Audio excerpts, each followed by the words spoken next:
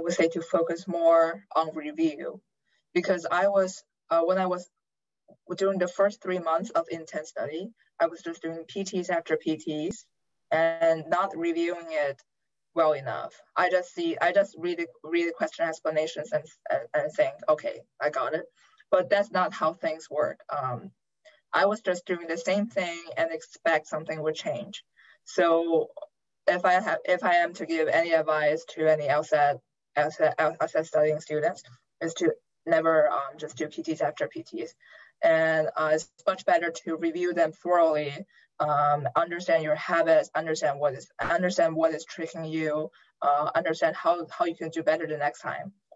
So I would say the first one, I would say, is to be patient, and the second one is to be mindful when you're taking the exam. So I remember the one when I got 161 was the infamous PT88. I was if you guys have watched the video I've done with Steve for the Q&A, I was quite thrown off by that first really surprisingly hard logic games. So I just basically couldn't focus for the rest of the exam. But when I was taking the exam last August, the one I got 171 for, I also encountered quite a difficult logic games section. But at the time, I was able to be more mindful of, oh, okay, I'm in anxious mode. I need to get back to gear. So that really helped me too. So I would say if there are two things that really changed during my initial prep and my final exam, I would say, is to be patient and to be mindful.